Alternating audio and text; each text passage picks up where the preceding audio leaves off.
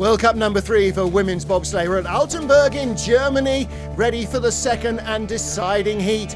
After heat 1, Jamie Grubel-Poser of the USA on her first trip down the track was in 7th position.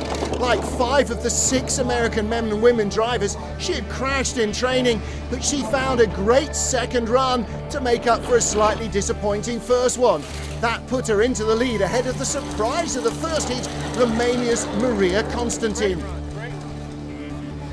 Stephanie Schurek of Germany failed to match the US sled's pace, so too did teammate Anja Schneiderheinze, leaving the Americans leading with 4 to go. Olympic champion Kaillie Humphries and Melissa Lotholz. Humphries loves this track. She's raced here many times, won twice, and got a handful of other top finishes. And she proved that she knows how to find her way down Altenberg quickly, taking the lead away from Jamie Grubel-Poser with 3 sleds still to come.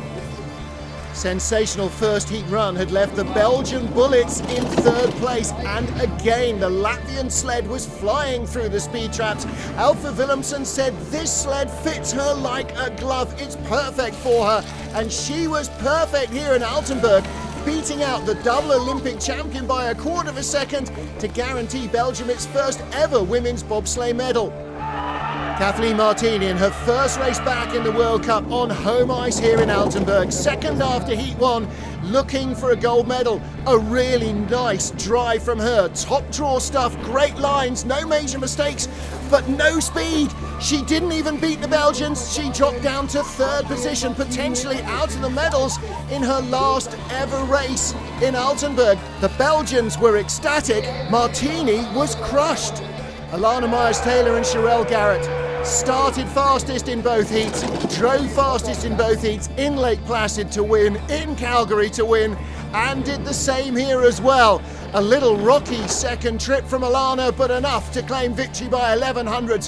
One more corner, the Belgians might have had it, but there are only 15 here, and it's win number 3 of the season for Elana Meyers Taylor and Sherelle Garrett. They dominate the track too tough to tame.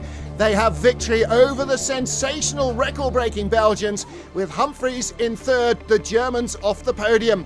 Elana Meyers Taylor still leads the World Cup rankings as we head next week to Koenigsee in Bavaria. For FIBT TV, I'm Martin Haven.